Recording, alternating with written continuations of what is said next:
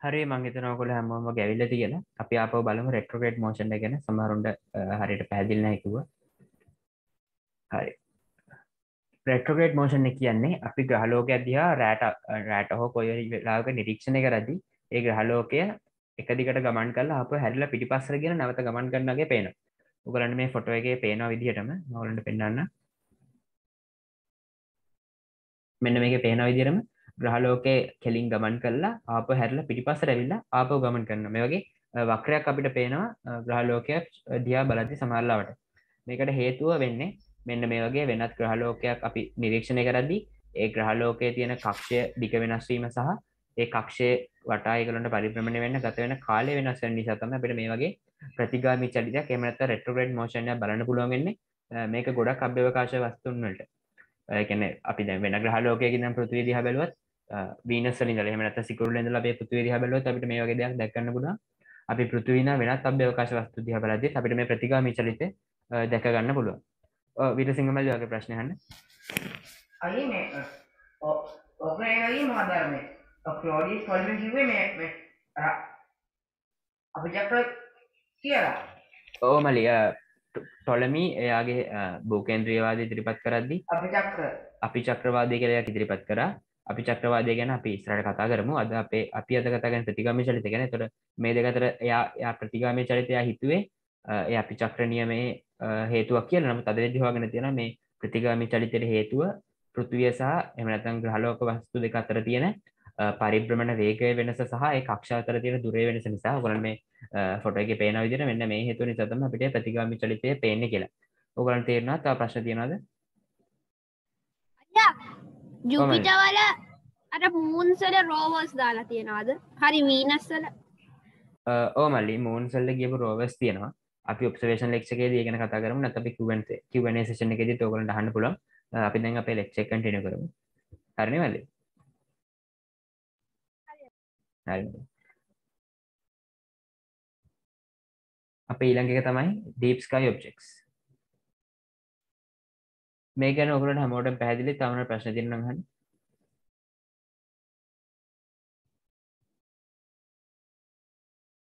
හරි. deep sky objects කියන්නේ මොනවද? deep sky objects කියන්නේ මේක ගොඩක් use කරන්නේ amateur astronomers. ඒ කියන්නේ අපි වගේ astronomy පිළිබඳව ඉගෙන ගන්න තමයි මේ වගේ deep sky objects කියන මේ වචනේ සහ මේවා මේක වචනේ පාවිච්චි කරන්නේ. deep sky objects කියන්නේ තරුවක්. එහෙම තනි තරුවක් හෝ solar system එකේ අයත් වස්තුවක් නොවන ඊට ඈතින් පිහිටලා තියෙන දේවල් කියලා අපිට කියන්න පුළුවන්. කියන්නේ අපිට ඈතින් පේන තරු එහෙම නැත්නම් ග්‍රහලෝක කියන්නේ සෝලර් සිස්ටම් එකේ ග්‍රහලෝක හරි පිටතින් තියෙන තරු හරි නොවන වෙනත් වස්තුන් අපිට හඳුන්වන්න පුළුවන් deep sky objects කියලා. මේක මේ deep sky කියන objects කියන වචනේ පාවිච්චි කරන්න හේතුව තමයි මේ අපිට ගොඩක් දුරින් පිහිටලා තියෙන්නේ. ආලෝක වර්ෂ 100,000 ගණනක් දුරින් තමයි මේ deep sky objects පිහිටලා තියෙන්නේ. ඒ හින්දාම අපිට මේ objects කොච්චර විශාල වුණත් අපිට රාත්‍රී අහසේ පියවැසින් හරි එහෙම නැත්නම් meter astronomers නැත්නම් අපි පාවිච්චි කරන මේ telescopes වලින් බැලුවාම අපිට මේක ගොඩක් පැහැදිලිව බලා ගන්න පුළුවන් කමක් නැහැ. ඒ කියන්නේ මේ අති විශාල වස්තු deep sky objects කියවම අපිට ගන්න පුළුවන් මන්දාකිනි නිහාරිකා මේ වගේ වස්තුන් තමයි මේ deep sky objects කියලා කියන්නේ. මේවා අපිට පියවැසින් හරි එහෙම නැත්නම් ගොඩක් ප්‍රාථමික මට්ටමේ දුරක්ෂක් භාවිතා කරලා බලද්දී අපිට මේවා පැහැදිලිව පේන්නේ නැති නිසා සහ මේවට ගොඩක් දුර නිසා කියන්නේ මේවා ගොඩක් දුරින් පිහලා තියෙන නිසා තමයි මේවට මේ deep sky objects කියන වචනේ පාවිච්චි කරන්නේ. අපිට මේක පියවැසින් පෙහැදී ගොඩක් faint වෙච්ච රූපයක් තමයි පේන්නේ. ඒ වගේම තමයි මේ deep sky objects අපි observation කරලා අපි ඒව රහසේ නිරීක්ෂණය කරලා අපිට ඒවා reports දාන්න පුළුවන් වෙන්න ඕනේ. කියන්නේ අපි observation එක කරලා ඒ පිළිබඳව විස්තර ඇතුළත් කරලා report එකක් හදන්න පුළුවන් වෙන්න ඕනේ. අපි ඒ පිළිබඳව workshop එකක් ඔයගොල්ලන්ට night camp එකක් එක්ක වර්ක්ෂොප් එකක් කරන්න අපි බලාපොරොත්තු වෙන ඊළඟ අවුරුද්දේ. ඉතින් අපි ඔයගොල්ලන් හැමෝටම ඉන්වයිට් කරනවා ඊළඟ අවුරුද්දේ astronomical side එකත් එක්ක join වෙන්න අපිත් එක්ක එකතුලා ඉන්න.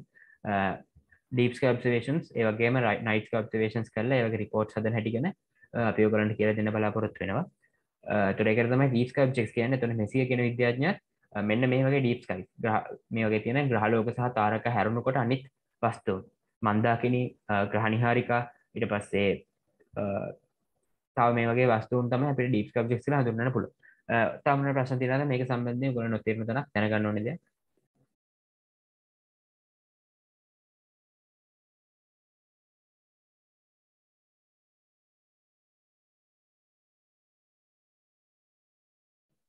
හරිනේ කියන ඔයගොල්ලන්ට පැහැදිලි ඇති deep sky object කියන්නේ මොනවද කියලා එක. තරු සහ solar system එකේ ග්‍රහලෝක හැරුණුකොට අනිකුත් වස්තුන්.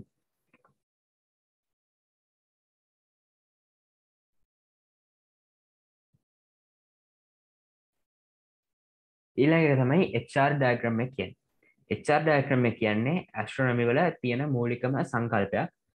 තාරකා වර්ගීකරණය කරන්න එහෙම නැත්නම් අපිට stars classification කරලා අපිට පහසුවෙන් හඳුනගන්න ඒ තාරකාවල ලක්ෂණ අධ්‍යයනය කරන්න පහසු වෙන්න හදපු diagram එකක් තමයි HR diagram එක කියලා කියන්නේ. HR diagram එක ගොඩක් වැදගත් වෙන අපිට මේක පාවිච්චි කරලා තරු වර්ගීකරණය කරන්න පුළුවන්. තරු පිළිබඳ විස්තර ලබා ගන්න පුළුවන්. ඊට පස්සේ එක ආකාරයේ තරු අපිට වර්ගීකරණය කරලා ඒව පිළිබඳ විශේෂයෙන් අධ්‍යයනය කරන්න පුළුවන්. ඒ වගේම මේ diagram එක අරන් අපිට ගොඩක් තොරතුරු ලබා ගන්න පුළුවන්. එතකොට මේ diagram එකේ නම තමයි Hertzsprung-Russell diagram එක කියලා කියන්නේ. ඒකට ඒ නම දාන්න හේතුව තමයි Hertzsprung සහ Russell කියන විද්‍යාඥයෝ දෙන්න එකතුලා තමයි මේ diagram එක නිර්මාණය කරලා තියෙන්නේ.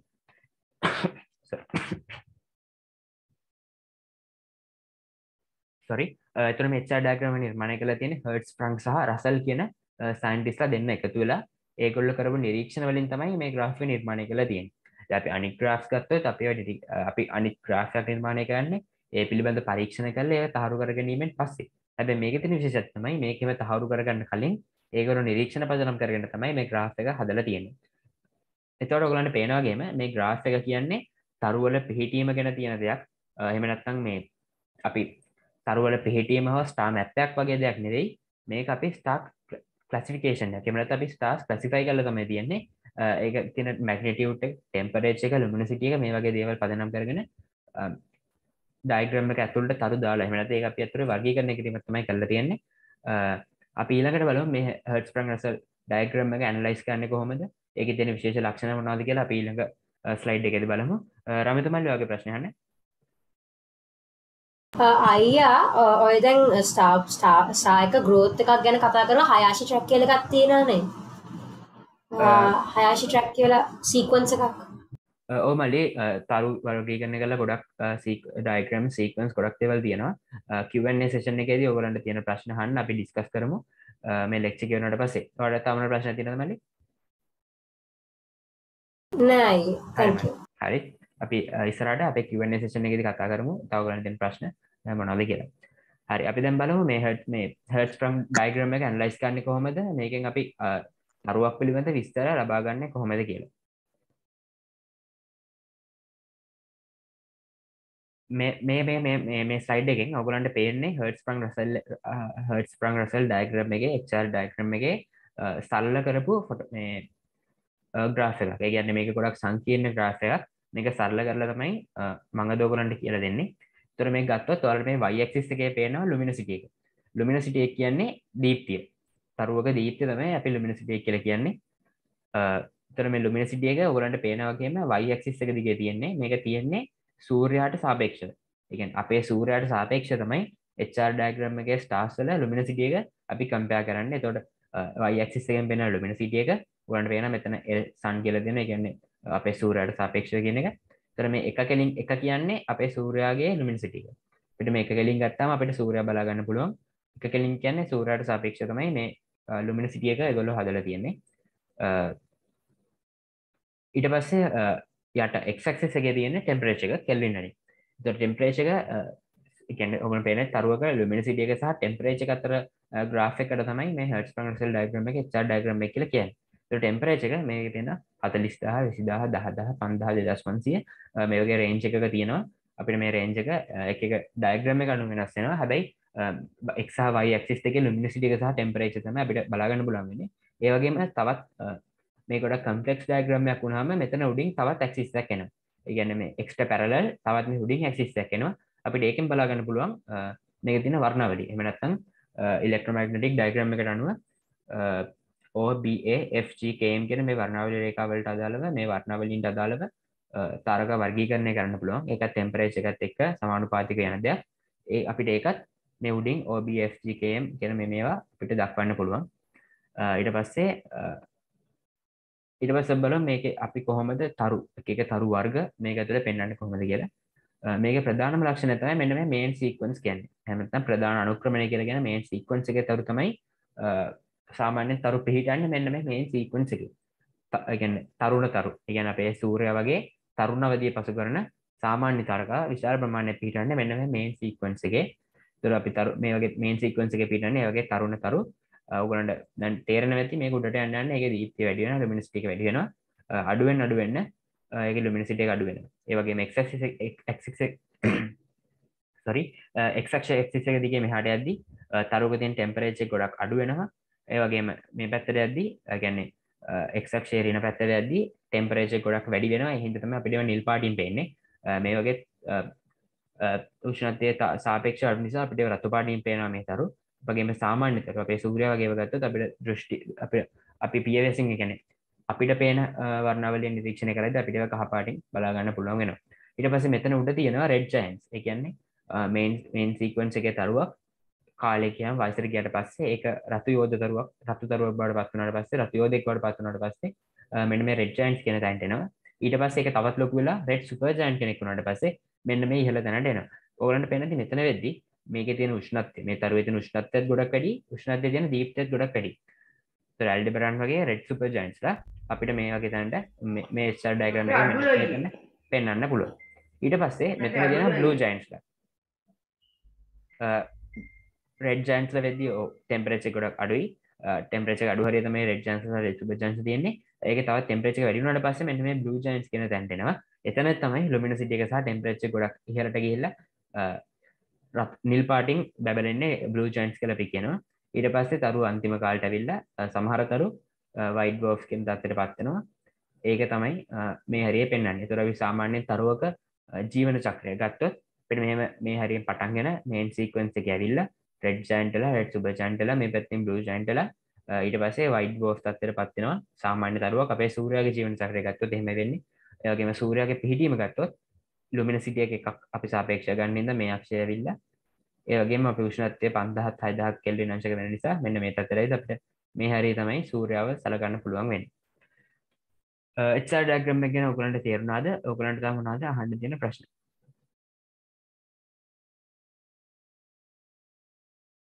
Excuse me අයියා රයිජල් කියන blue giant category එකේ ස්ථාය කන්නේ? මොකද්ද මල්ලි? රයිජල් කියන blue giant category එකේ ස්ථාය කන්නේ? රයිජල් නේ.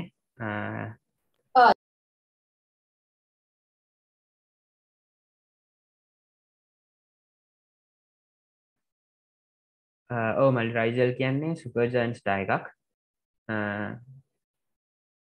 අපිට ඒක බ්ලූ ජයන්ට් කෙනෙක් විදියට සලකන්න පුළුවන්. තව ප්‍රශ්න තියෙනවද? අපේ ඉර තියෙන්නේ මේ රෙඩ් ජයන්ට්ස් ළඟද ඊට කලින් එකද ඊට වැඩි එකද? නැහැ මල්ලි අපේ තරුව ගොඩක් තරුණ අවධියේ තියෙන තරුවක්. ඒ කියන්නේ ඒගොල්ලෝ තියා ඉන්නේ මේන් සීක්වන්ස් එකේ. ඒතර දැන් ඔයාලා මම කිව්වාගේ මේ ලුමිනිසිටි එක ගන්නේ සූර්යයාට සාපේක්ෂව. ඒ හින්දා ලුමිනිසිටි එක එකක් වෙද්දී අපිට එක කෙලින් තමයි අපේ සූර්යයා බලා ගන්න පුළුවන් වෙන්නේ. ඒ වගේම අපේ සූර්යාගේ සර්ෆස් ටෙම්පරේචර් එක කෙල්වින් 5000 6000 අතර ප්‍රමාණයක් අපිට ගන්න පුළුවන් නිසා අපිට මෙන්න මේ හරිය සූර්යාට සුදුසු ස්ථානයක් විදිහට අපිට හඳුන්වන්න පුළුවන්. හරි නේද මල්ලි?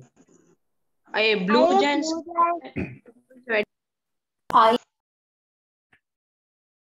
blue giants වල neutron stars නියුට්‍රෝන් ස්ටාර්ස් කෙනත් අපි ඉස්සරහට කතා කරන්න මල්ලි අපි එතනට බලමු. කොහොමද රෙඩ් සුපර් ජයන්ට්ස් වල බ්ලූ ජයන්ට්ස් වල උෂ්ණත්වය ගොඩක් වැඩි. ඒතකොට උෂ්ණත්ව වෙනස නිසා තමයි අපිට ඒකේ කලර් එක වෙනස් වෙලා දැක ගන්න පුළුවන් වෙන්නේ මල්ලි. excuse me අයියා ඔව් මල්ලි. CNO cycle එක කියන්නේ පටන් ගන්නේ 1.3 solar mass threshold එක පහුණාට පස්සේනේ. ඔව් මල්ලි ස්ටාර්ස් අතර වෙන අපිට රියක්ෂන්ස් වර්ග ගොඩක් තියෙනවා.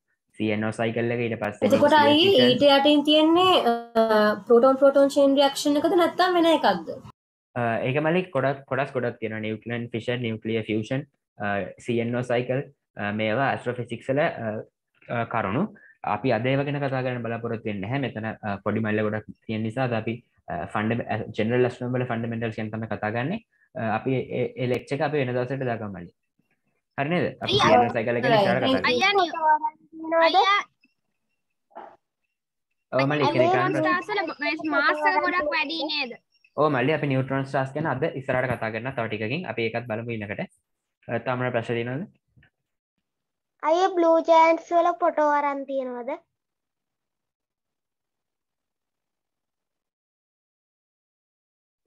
ඔව් මල්ලි ගොඩක් තරු මේ වෙද්දි ෆොටෝග්‍රාෆ්ස් අරගෙන තියෙනවා ටෙලස්කෝප්ස් පාවිච්චි කරලා. එතකොට මේ ස්පෙක්ට්‍රම් එක එක තැන් වලින් තමයි ෆොටෝස් අරන් තියෙන්නේ. කියන්නේ අපි ඇහැට පේන වර්ණාවලිය සහ වෙනත් වර්ණාවලියන්ගේ කොටස් පාවිච්චි කරලා අරන් තියෙනවා. එතකොට අපිට මේ බ්ලූ කියන්නේ අපිට ඇහැට පේන විදිහට. එහෙම නැත්නම් ඒ වගේ උෂ්ණත්වය ගොඩක් වැඩි නිසා ඒ වගේ පාට බ්ලූ පාට වෙලා තියෙනවා. හරිද? තව ප්‍රශ්න දෙනවද? අපි ඊළඟට යන්න. තව මොන ප්‍රශ්න තියෙනවද මල්ලි අහන්න? ඔයගොල්ලෝ රිසන් කළා අහන්න. හරිනේ. එතකොට ඔයගොල්ලන්ට මේක තේරෙන්නේ නැති ලුමිනොසිටි එක ගන්නෙ සූර්යයාට සාපේක්ෂව ඒක y axis එකේ ඔයගොල්ලන්ට බලා ගන්න පුළුවන්. මෙතන මේන් සීක්වෙන්ස් එක තමයි මේක. මෙතන මේන් සීක්වෙන්ස් එකේ තමයි තරු අපිට දැක් ගන්න පුළුවන් වෙන්නේ. ඊට පස්සේ රෙඩ් ජයන්ට්ස් ලා, රෙඩ් සුපර් ජයන්ට්ස් ලා, බ්ලූ ජයන්ට්ස් ලා, වයිට් ඩ්වර්ෆ්ස් ලා. එතකොට අපේ සාමාන්‍ය තරුවක් ගත්තොත් සූර්ය වගේ තරුවක් ගත්තොත් ලයිෆ් සයිකල් එක වෙන්නේ මෙහෙම ගෙවිලා ඒක රෙඩ් ජයන්ට්, රෙඩ් සුපර් ජයන්ට්, බ්ලූ ජයන්ට් ලා ඊට පස්සේ වයිට් ඩ්වර්ෆ් කෙනෙක් වඩපත් වෙලා අවසාන තරුවේ අවසාන කාලය ගත කරනවා. එතකොට මම හිතනවා ඔයගොල්ලෝ මේකෙන් හොඳ අයිඩියා එකක් එන්න ඇති කියලා. හරි අයියා නේද? ඒකේ කාලය කොච්චරක් වගේද? අවුරුදු දැන් වෙද්දි මල්ලි සූර්යයා වයස අවුරුදු බිලියන 4.5 4.5 බිලියන් ඉයර්ස් කියලා අපි සලකනවා. අපි විශ්වාස කරනවා. එතකොට තවත් ඒ වගේම කොටසක් තවත් 9 බිලියන් විතර සම්පූර්ණ ජීවන කාලයක් සූර්යයාට තියෙනවා කියලා තමයි අද වෙද්දි විද්‍යාඥයෝ විසින් හොයාගෙන තියෙන්නේ. අයියේ මේ සූර්ය බ්ලූ ජයන්ට් කෙනෙක් වෙනවද? නෑ. සූර්යයා බ්ලූ ජයන්ට් කෙනෙක් වෙනවද? ඒක මල්ලි ඔය Q&A සෙෂන් එකේදී පොඩ්ඩක් අහන්න. අපි ඒක ගැන පොඩ්ඩක් හොයලා බලමු. මට ඒක ගැන හරියටම මතකයක් නැහැ. අපි ඒක බලමු ඒ වෙලාවට. thank you ප්‍රශ්න අහුවට අපි ඒක ඒ වෙලාවට බලමු. sorry අයියේ මේ ඔයා මේ බ්ලූ ජයන්ට් කෙනෙක් වෙන්නේ නැහැ කියලා අර කලින් ලෙක්චර් එකේදී කිව්වා. එයා කෙලින්ම මේ රෙඩ් ජයන්ට් කෙනෙක් කියලා ඊට පස්සේ වයිට් ඩෝෆ් කෙනෙක් කියලා යනවා. ඔව් ඒක වෙන්නේ නැති එකම එහෙම වෙන්නේ නැති මල්ලි. සූර්යයා කියන්නේ ස්කන්ධයේ සාමාන්‍ය ප්‍රමාණය තියෙන තරුවක් නිසා ඒක රෙඩ් සුපර් ජයන්ට් කෙනෙක් කියලා වයිට් ඩ්වර්ෆ් කෙනෙක් විදියට වෙන්න හැටි තියෙනවා. වෙන්න අවකාශයක් තියෙනවා. අපි ඒක ගැන ඉස්සරහට බලමු. මම මේ වෙලාවේදී ඒ ගැන රිවිව් වෙලා වෙන්නේ නැහැ. ඊට පස්සේ බ්ලැක් ඩෝෆ් එකක්. අය ඒක නෙමෙයි මොකද මේ බ්ලූ ජයන්ට් කෙනෙක් වෙන්න නම් මොකද අධික ස්කන්ධයක් තියෙනවා කියන එක නේද? ඔව් මල්ලි බ්ලූ ජයන්ට් කෙනෙක් ගැන ස්කන්ධ ගොඩක් තියෙනවා. නියුට්‍රෝන් ස්ටාර්ස් ඔව් මල්ලි නියුට්‍රෝන් ස්ටාර්ස් ගැන අපි ඉස්සරහට කතා කරමු. නියුට්‍රෝන් ස්ටාර්ස් කියන්නේ ගොඩක් ස්කන්ධය අධික සුපර්නෝවා එකකට පස්සේ අයියා ඊට පස්සේ අපි කියන තරුව. වයිට් ඩෝෆ්ස් වලට පස්සේ අපේ සූර්යයා බ්ලැක් හෝල් එකක් වෙනවද? නැහැ මල්ලි බ්ලැක් හෝල් එකක් වෙන්න සූර්ය ස්කන්ධය වගේ 3 ගුණයකට හෝ වැඩි වෙන්න ඕනේ. ඒ කියන්නේ 3.0 සූර්යයට වඩා 3 ගුණයකට වඩා වැඩි වුණාට පස්සේ ඒකට බ්ලැක් හෝල් එකක් වෙන්න අවශ්‍ය ස්කන්ධය තියෙනවා. අපි ඊළඟ ස්ලයිඩ් එකට යමු. ඒ වගේම තමයි මල්ලි මේ දැන් HR ඩයග්‍රෑම් එක ගත්තාම අපිට මේක ඇනලයිස් කරලා තාරකාවල අරය ඊට පස්සේ මේව එක එක විදිහට වර්ගීකරණය කරන්න පුළුවන්කම තියෙනවා. ඒවා ගොඩක් සංකීර්ණ කරුණු. ඒ හින්දා අපි අද ඒක ගැන කතා කරන්නේ නැහැ. අපි ඒක තවත් ඉස්සරහට අපි ඒක ගැන කතා කරමු.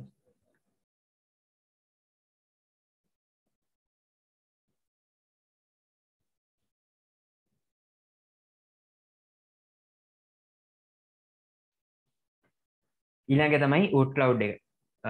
wood cloud එක ගැන අපි කතා කරමු. මම ඔයගලන්ට asteroids ගැන කතා කරද්දි කිව්වා asteroid belt එක ගැන. ඒ කියන්නේ මාස් සහ ජුපිටර් අතර තියෙන asteroids පිරුණු පටිය අපිට asteroid belt එක කියලා හඳුන්වන්න පුළුවන්. මේ වගේම තවත් belts දෙකක් අපිට අපේ solar system එක ඇතුලේ දැක ගන්න පුළුවන් වෙනවා. ඒ තමයි kuiper belt එක සහ wood cloud එක. ඒතර kuiper belt එක තියෙන්නේ neptune සහ pluto ට එහා පැත්තේ. අපිට කියන්නේ neptune pluto ට ඈතින් ඊට ඒත් එක්කම වගේ ඒ වටේට ග්‍රහක ඇස්ට්‍රොයිඩ්ස් පිරිච්ච බෙල්ට් එකක් තමයි කුයිපර් බෙල්ට් එක කියලා කියන්නේ. ඒතර මේක තමයි අයියා ප්ලූටෝ ප්ලැනට් එකක් විදිහට ගන්න නැත්තේ. මම ඔය ප්‍රශ්නෙට උත්තර දෙන්න මේක විස්තර කරලා ඉවරනට පස්සේ ඕට් ක්ලවුඩ් එක කියන්නේ මේ වගේ සෝලර් සිස්ටම් එකේ වටේ මායිමේ තියෙන ඇස්ටරොයිඩ්ස් තියෙන බෙල්ට් එකක්.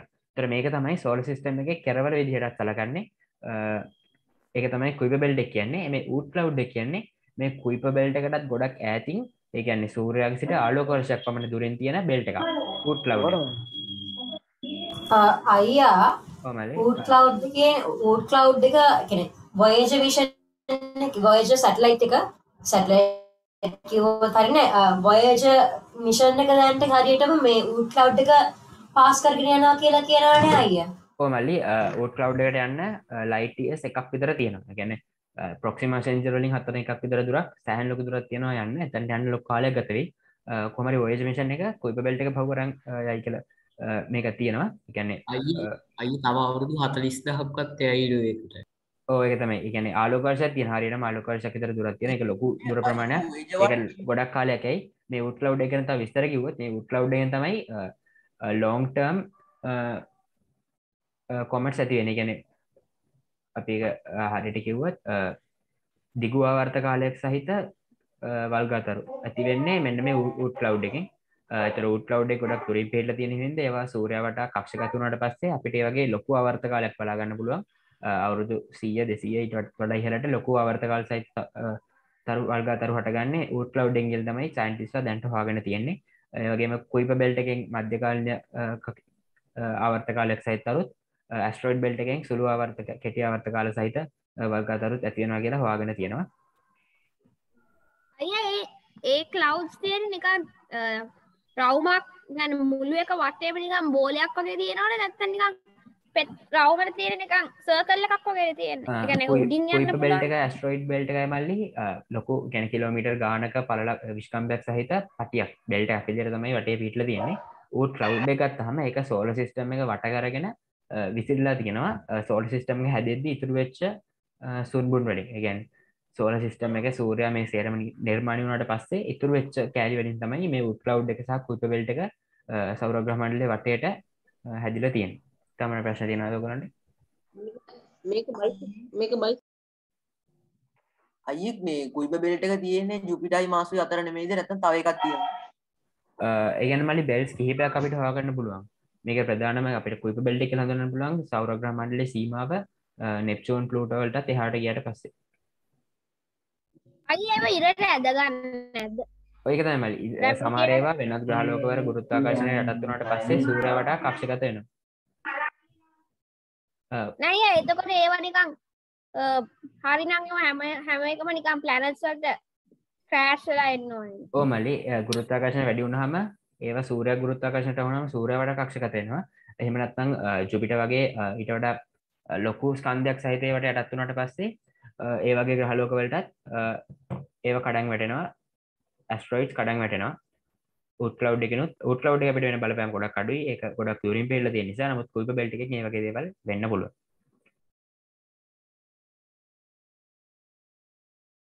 අපි ඊළඟ ස්ලයිඩ් එකට යමු.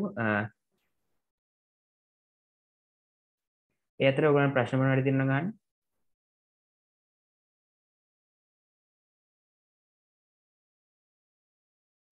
අයියා ඒ ප්ලූටෝ ප්ලැනට් එකක් කියලා දැන් ගන්න ප්ලූටෝ ප්ලැනට් එකක් විතර ගන්න නැත්තේ මල්ලි. ඒකේ ඒ කියන්නේ අපිට කක්ෂය පිරිසිදු නැති නිසා සහ ඒක වෙනත් තරුවක ගුරුත්වාකර්ෂණයට යටත් වෙන නිසා.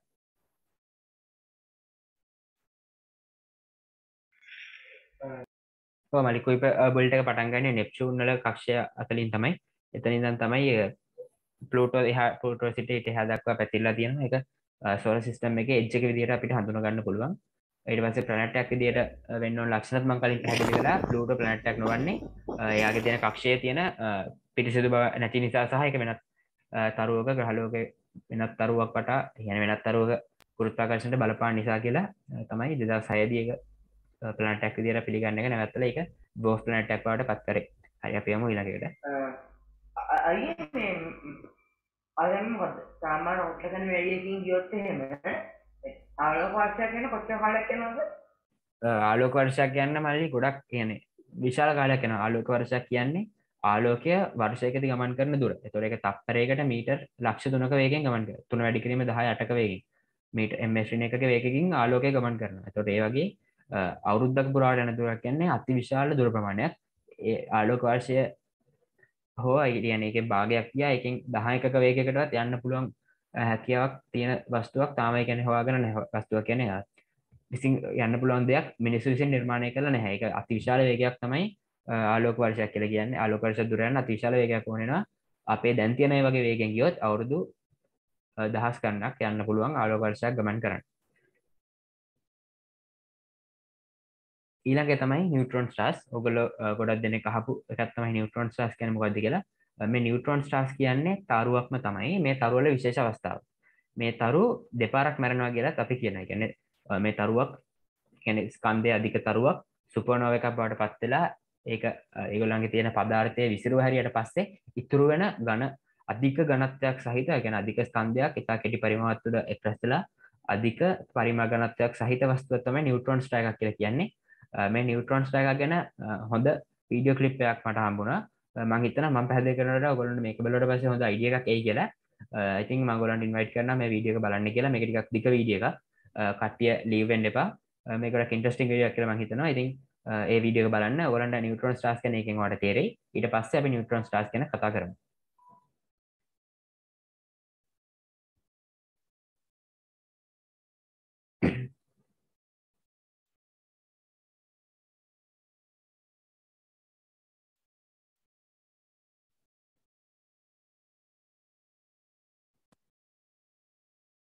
හරි මයි ඔයගොල්ලන්ට මගේ ස්ක්‍රීන් ෂෙයා කරලා දෙන එක පේනවද?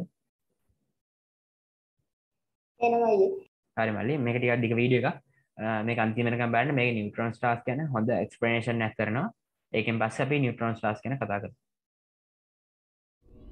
Neutron stars are one of the most extreme and violent ඔයාලට ඔයගොල්ලන්ට තියෙන ප්‍රශ්න මේ වීඩියෝ එකෙන් පස්සේ අහන්න. නැත්නම් chat එකට දාන්න මම උනාට reply කරන්න. things in the universe. Giant atomic nuclei only a few kilometers in diameter, but as massive as stars. And they owe their existence to the death of something majestic.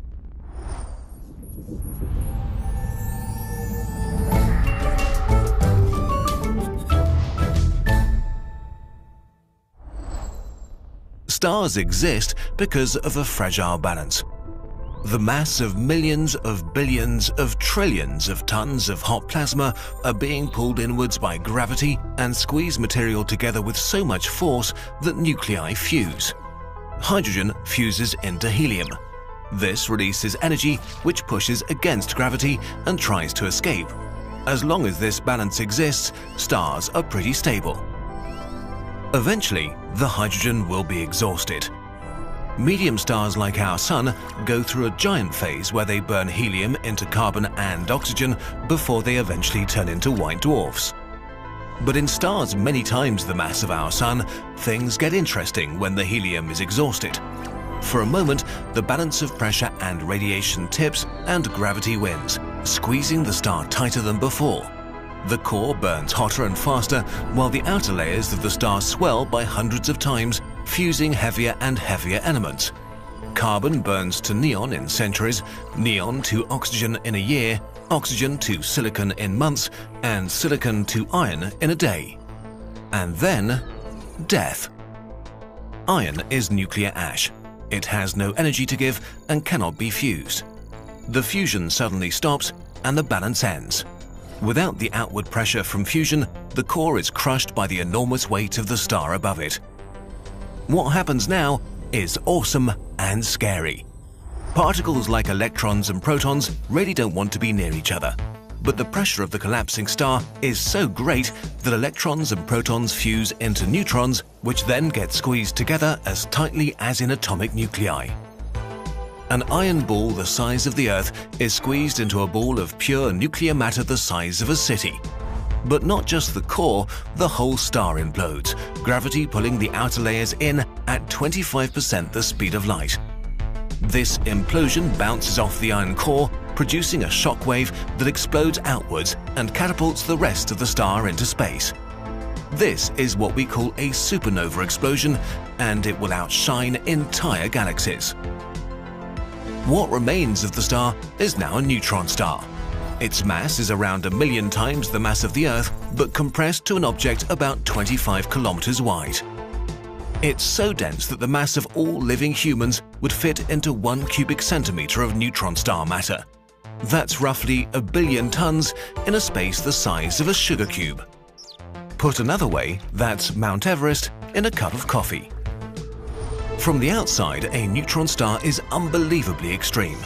Its gravity is the strongest outside black holes, and if it were any denser, it would become one. Light is bent around it, meaning you can see the front and parts of the back. Their surfaces reach 1 million degrees Celsius compared to a measly 6,000 degrees for our Sun. Okay, let's look inside a neutron star. Although these giant atomic nuclei are stars, in many ways they're also like planets with solid crusts over a liquid core. The crust is extremely hard. The outermost layers are made of iron left over from the supernova, squeezed together in a crystal lattice with a sea of electrons flowing through them. Going deeper, gravity squeezes nuclei closer together. We find fewer and fewer protons as most merge to neutrons, until we reach the base of the crust. Here, nuclei are squeezed together so hard that they start to touch. Protons and neutrons rearrange, making long cylinders or sheets, enormous nuclei with millions of protons and neutrons shaped like spaghetti and lasagna, which physicists call nuclear pasta. Nuclear pasta is so dense that it may be the strongest material in the universe, basically unbreakable. Lumps of pasta inside a neutron star can even make mountains, at most a few centimeters high, but many times as massive as the Himalayas. Eventually, beneath the pasta, we reach the core. We're not really sure what the properties of matter are when they're squeezed this hard. Protons and neutrons might dissolve into an ocean of quarks, a so-called quark-gluon plasma. Some of those quarks might turn into strange quarks, making a sort of strange matter with properties so extreme that we made a whole video about it. Or maybe they just stay protons and neutrons. No one knows for sure, and that's why we do science. That's all pretty heavy stuff, literally, so let's go back out into space. When neutron stars first collapse, they begin to spin very, very fast, like a ballerina pulling her arms in. Neutron stars are celestial ballerinas spinning many times per second. This creates pulses because their magnetic field creates a beam of radio waves which passes every time they spin. These radio pulsars are the best known type of neutron star. About 2,000 are known of in the Milky Way. These magnetic fields are the strongest in the universe, a quadrillion times stronger than Earth's after they're born. They're called magnetars until they calm down a little. But the absolute best kind of neutron stars are friends with other neutron stars. By radiating away energy as gravitational waves, ripples in space-time, their orbits can decay and they can crash into and kill each other in a kilonova explosion that spews out a lot of their guts. When they do, the conditions become so extreme that for a moment, heavy nuclei are made again. It's not fusion putting nuclei together this time, but heavy neutron-rich matter falling apart and reassembling. Only very recently, we've learned that this is probably the origin of most of the heavy elements in the universe, like gold, uranium and platinum, and dozens more. So then our 2 neutron stars collapse and become a black hole, dying yet again. Not only do stars have to die to create elements, they have to die twice. Over millions of years, these atoms will mix back into the galaxy, but some of them end up in a cloud which gravity pulls together to form stars and planets, repeating the cycle. Our solar system is one example, and the remains of those neutron stars that came before us are all around us. Our entire technological modern world was built out of the elements neutron stars made in eons past, sending these atoms on a 13 billion year journey to come together and make us and our world. And that's pretty cool. හරි මල්ලි ඒක තමයි neutron stars කියන video එක. අපේ මේ meeting එක තව විනාඩි 4කින් එන්ඩ් වෙනවා. අපේ ලෙක්චර් එකේ තව ඉස්සරහට කොටසක් තියෙනවා ඇස්ට්‍රොෆිසික්ස් ගැන. අපි ඔයගොල්ලන්ට මම ඔයගොල්ලන්ට පොඩි ෆන්ඩමෙන්ටල්ස් ඉක්වේෂන්ස් දෙකක් ඔයගොල්ලන්ට කියලා දෙන්න රෙඩි වෙලා ඉන්නවා ඇස්ට්‍රොෆිසික්ස් සම්බන්ධයෙන්. ඒක අපි දැන් බලමු. මීටින් එක එන්ඩ් වුණොත් මම ඔයගොල්ලන්ට ආපහු ලින්ක් එක එවන්න. ඒ ලින්ක් එකෙන් ජොයින් වෙන්න. තවත් පොඩි වෙලාවක් අපි අපේ ලෙක්චර් එක කන්ටිනියු කරනවා. මේ මීටින් එක ඉවරනොත් කට්ටිය මේකෙන් ආපහු ජොයින් වෙන්න. මම දැන් ඔයගොල්ලන්ට ලින්ක් එක එවන්න.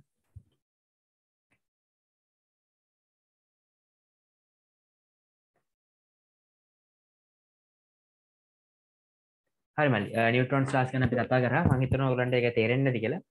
මේක ගැන ප්‍රශ්නයක් තිබුණොත් අපි Q&A සෙෂන් එකේදී ඒවා ක්ලැරිෆයි කරගමු. අපි ඊළඟ එකට යමු.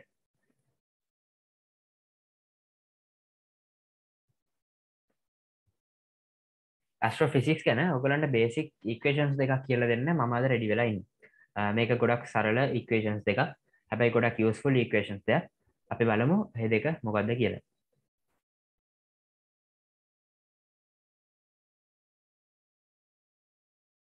පළවෙනි එක තමයි පැරලැක්ස් ඇන්ගල් එක. මේ පැරලැක්ස් ඇන්ගල් එක තමයි තරුවකට තියෙන දුර පෘථිවිය ඉඳන් තරුවකට තියෙන ඩිස්ටන්ස් එක මයින්න පුළුවන් ලේසිම විදිය.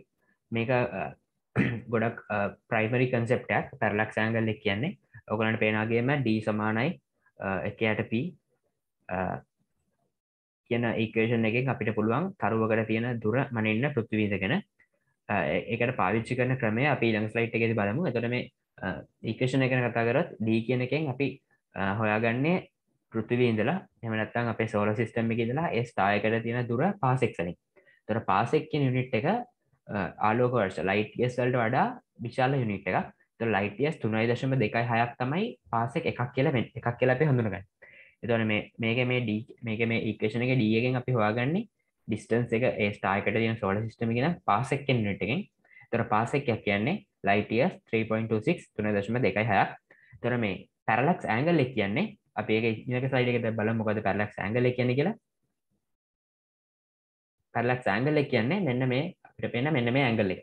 එතකොට මේක අපි සූර්යයාට ඍජු කෝණයක් ඇඳලා අපි මේ පෘථිවිය අවුරුද්දේ මාස දෙකකදී මේ සූර්යයා දෙපැත්තෙද්දී අපි තියෙන සූර්යයා සහ පෘථිවිය එක්ක එන මේ සාධන තරුව සාධන කෝණය ගත්තාම අපිට ඒක පැරලැක්ස් ඇන්ගල් එක කියලා හඳුන්වන්න පුළුවන්.